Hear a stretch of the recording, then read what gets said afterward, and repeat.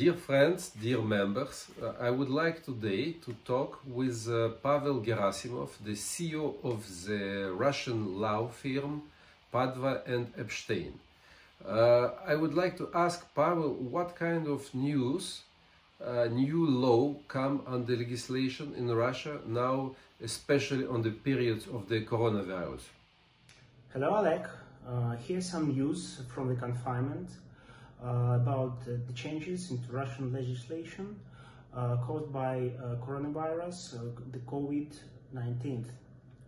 Of course, there are many changes into the different part of social and business life, and in business life there are changes in terms and conditions for bank credits, tax reporting, licensing, terms of building permits, and so on.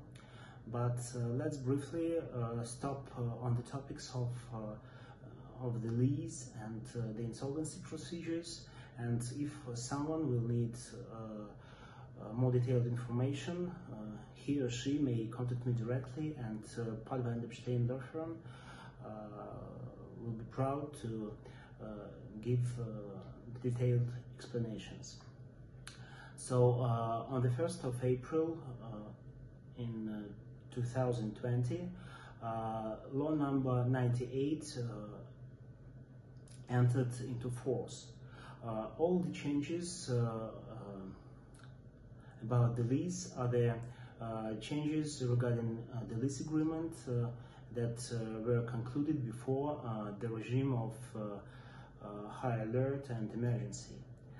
The federal law sets three provisions. So the first one is that in that regime of high alert and emergency, LSE may ask a property owner for a deferred payment of lease payment, and the landlord must provide it to him by concluding the agreement in 30 days. Government of Russia sets the requirements of the terms and conditions of such a delayed payment. The second one is that the rate of the lease payment may be reduced in 2020 in any period of it. And the third one, that the lessee may demand a reduction of lease payment in the period of 2020 when he couldn't use his leased property because of restrictions, or maybe because of non-working days. The analysis of legislative rules caused the conclusions that they are for all lessee and for all property owners. Okay, so we spoke about the federal law, and now let's discuss the governmental act, the requirements of terms and conditions of lease. The government of Russian Federation firstly recommends to those property owners who postponed payment of lease fee to reduce it, and to reduce it for the period when lessee can't use the leased property because of restrictions or regarding coronavirus, or because of non-working days in Russia. Secondly, the government recommends to all the authorities of the regions of Russian Federation to downsize the property taxes, land taxes, land lease for those property owners who have postponed their lease fee. But we should take into account that this governmental act is not for every lessee or every property owner, but for the lessees from branch of economy of Russian Federation which suffered because of restrictions and coronavirus. Among them are air transportation, road transportation, cultural entertainment, catering, dry cleaning, hairdressing, sports, touristic agencies, hotel business, and so on.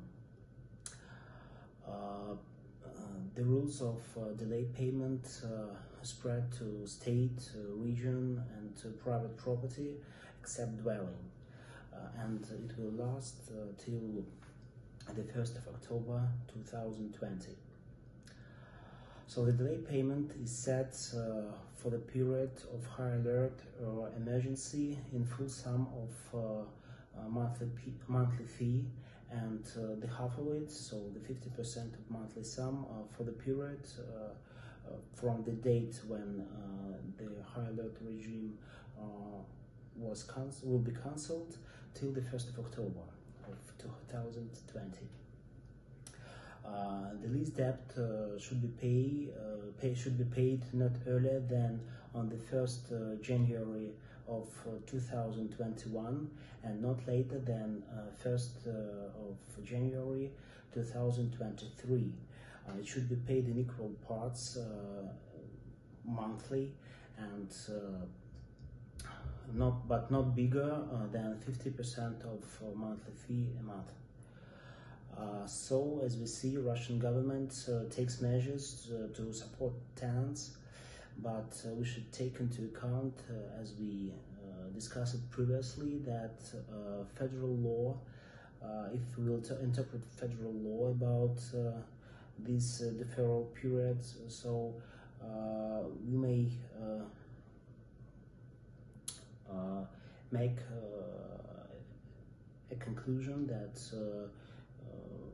this federal law is for every tenant and for every property owner, but governmental act is only for those tenants from suffered branch of economies, and that may cause disputes I think between tenants and property owners, which are not in the list.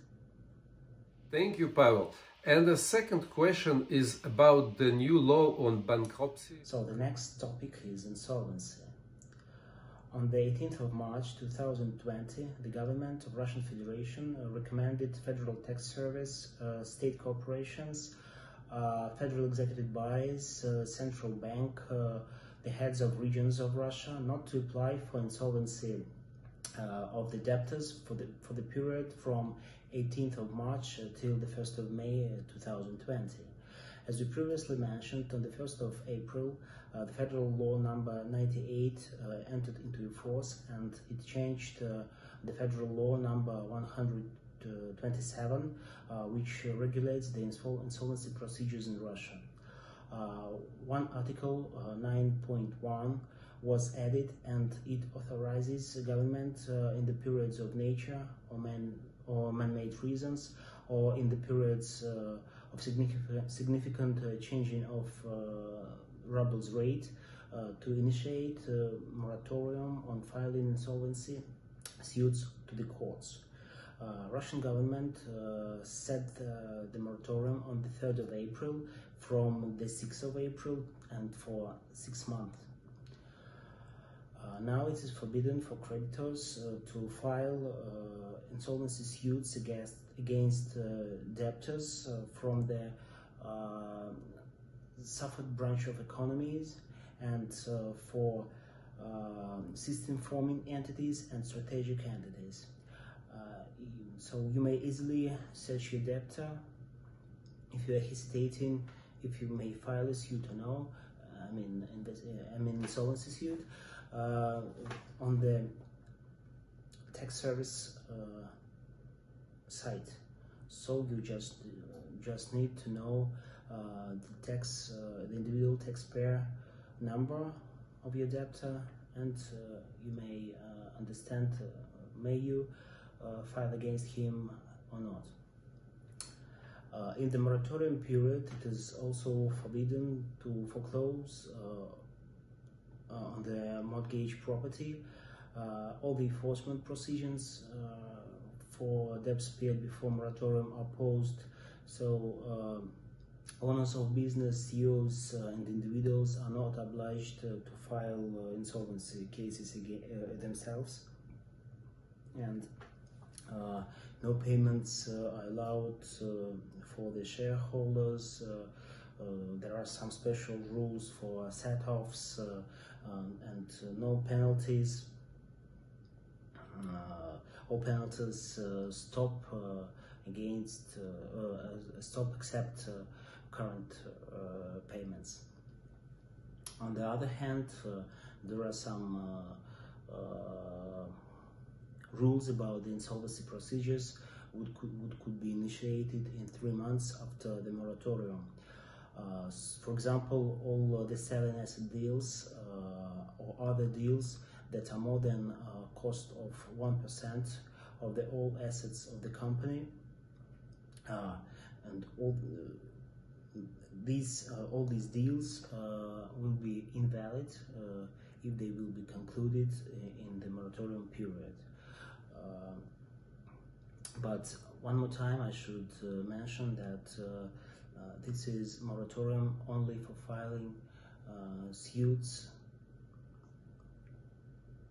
for creditors. So debtors themselves may go to the court and apply for their insolvency in this period. But now courts are closed for everyday hearings. Only urgent cases can be heard, but it is allowed to file a suit electronically or by post, and the courts are closed till the 5th of May, and then we will see what will happen. Thank you. Bye. Thank you very much, Mr. Gerasimov. We will speak with the Padva Epshtein law firm CEO, and I just would like to say thank you to looking until the end. Belgian-Luxembourg Chamber of Commerce in Russia continue its work, and we ask you please to send your questions to our website ccblr.com.